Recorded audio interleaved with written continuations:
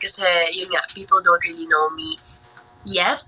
But then, I enjoyed performing a lot, especially because AC, my and Beanie are so easy to work with. And also the dancers, the backup dancers.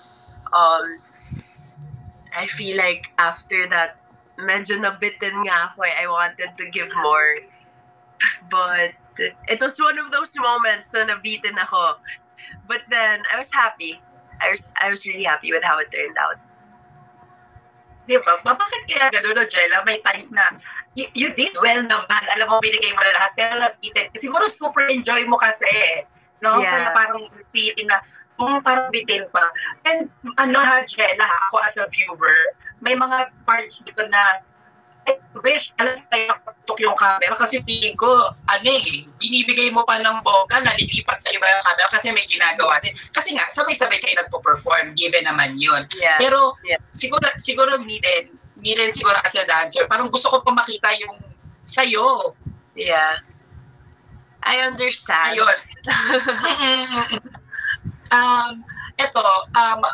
Other than performing sa All-Star Games sa Star Magic, take me back to your first time sa ASAP stage. Kamusta naman yun? Honestly, the first time I did ASAP, I was so pressured because I can be very critical with myself. And the first ASAP ever with AC, I wasn't very happy with how I did. Di ako kontento. So, until the next day of taping that, I was crying kasi I wanted to do it all over again kasi hindi nga ako masaya with how I did. But when I watched it naman, I was like, okay, it wasn't as bad as I thought it was. And the second time around, I was way happier, especially because I did it na rin with Kyle and AC again. So, yeah. Yeah, that video was the first ASAP I did na I was very hard on myself at first. Pero when I watch it now, I'm like, okay pala siya. Oo, Gela, okay siya. At kumbaga, parang parang sanay ka na agad sa ASAP stage pag sampa mo. Hindi siya nakakabago, hindi siya nakaka-newbie, gano'n. Thank you. Ay, eto naman, gusto ko rin malaman kasi nga syempre gusto mo yung dancing. Sino ba yung idol mo? Sino yung pinapeg mo when it comes to dancing? Anyone? Or does it have to be someone? Anyone. Okay. Pwedeng local and international. Sige, Gela. International, it would be Sienna Lalao. She's my idol. Local, oh man, I look up to so many dancers here. But I would say, of course, my coaches. Not because they're my coaches, but because I see how they perform. And I would say Coach Von Asilo. He was my coach in high school. Coach Vimy Rivera, of course, my coach now. Coach Chinky Asilo, my coach in high school also. And I'm also a big fan of my teammate. He's actually one of my closest friends, John De Los Reyes. I really love watching him dance and I really love learning his style. Ayan, speaking of teammates, Gela, curious ako, for you ba, mas mahirap bang mag-perform kapag nasa big group ka or mas mahirap para sa yung solo? Solo. Because I grew up as a team dancer talaga. Pag solo na, even when I do prods na ako yung laging harap, kasi of course, backup dancer. So, you have to be center, front and center. Di ako sanay na it's just me. I'm the constant, what's that called? Lahat ng attention na sa akin the whole time. So, I do prefer dancing with someone and with a team. But then, given the chance, of course, I would do a solo if I have to. Correct. And for sure, kaya-kaya naman ni Gela na mag-solo, no? kita mo naman yung first time sa accept stage, hindi naman nakaka-first time. Ayan, gaano ka-supportive, Gela, yung parents mo sa pagpasok mo sa showbiz? Actually, they're very supportive. My parents naman, to begin with, they always told us na whatever you wanna do it. We're just here behind you to support you. Pero if anything, I appreciate them because they really made sure na this is something I wanted. Na hindi lang siya nangyari because it's something I saw growing up. Hindi lang siya nangyari kasi na-influence ako. But they really talked me down and asked me if it's something I really wanted. And I'm glad they did that because, yun nga, nakatulong rin siya. Oo, mahalaga din, Of course, syempre, support sa'yo. Gusto mo talaga yung pinapasok mo, di ba? Yeah. Pero, meron ka bang nafe-feel na pressure, Gela? Kasi, syempre, your mom, Miss Sylvia Sanchez, kuya mo si Arjo Atayde, tapos si Ria pa, nandiyan, di ba? Meron bang pressure, Gela? A lot. There's a lot. I told them nga if Kuya had one wall to break, Ate had two walls to break. I have three. I have triple. So, yes, the pressure is there, but the pressure doesn't come from them. If anything, the pressure comes from me. Kasi they always tell me naman na whenever I tell them I'm scared, they always reassure me na no, you're your own person. Although hindi maiiwasan yung pag-compare sa amin, they always reassure me na they know I can do well, and they tell me na as long as ibigay ko yung puso ko with what I do, then I'll be fine. So the pressure, if anything, mas ako yung nagpe-pressure sa sarili ko than them. And sa positive side din, Gela, maganda rin na nandun sila for you kasi magagayad ka nila sa pasikot-sikot sa showbiz, di ba? And, di ba, speaking of that, ano ba yung advice na nabigay nila sa'yo? Simulan natin kay, Mami Sylvia Sanchez. Anong advice hindi mo makakalimutan na binigay niya sa'yo nung pumasok ka sa showbiz? What advice niya? Sabi niya, bubugbugin niya ako pag di ako magaling. But,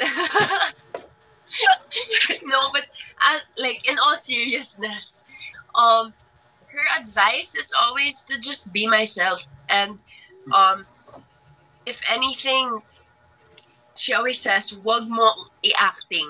Kailangan, kung ano yung role mo, ikaw yun. Parang, to put myself in the shoes of the character I am, than to just learn who the character is. Correct. From Kuya Arjo and Ate Ria?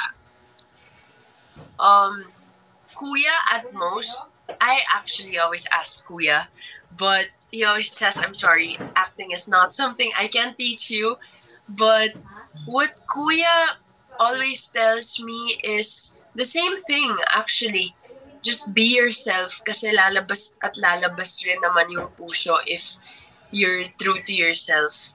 And one thing I won't forget him telling me is to respect everyone, especially those behind the scenes, staff and crew, to be kind and to adjust and to be flexible with everyone I work with. Yun yung positive side doon, Gela, na kahit na-pressure ka na di ba sila mommy, nandiyan na sa showbiz, kumbaga nandiyan din naman sila for you to guide you. Eto, ano ba yung pinaka-harsh, hindi maganda na comments na na-receive mo nung pumasok ka sa showbiz? I don't read kasi comments so much. It's not a habit. But then, I guess the most would be parang sabi, bagong Atayde na naman, something about nakakasawa. I don't remember the exact words, I'm so sorry. But then, something about a new Atayde coming in and nakaka-uta, I think is what the word they use. Yeah. Anong reaction mo doon, Gela? I feel like, because again, I don't really rely on comments so much. But when I saw that, I guess I get it. I get it. It's we're a lot in the industry, and they've seen a lot from my siblings and my mom. So I do understand where they're coming from, but then at the same time, I also told myself na, okay, if that's what people think, go ahead. But then for me, kasi, it's just something I really want to do. It's something I'm passionate about. So, it really, nagkataon lang talaga na my whole family is in it too. So, I feel like it just inspires me to work even harder and to prove not just to them but to myself na, oh, I can live up to the name that we have.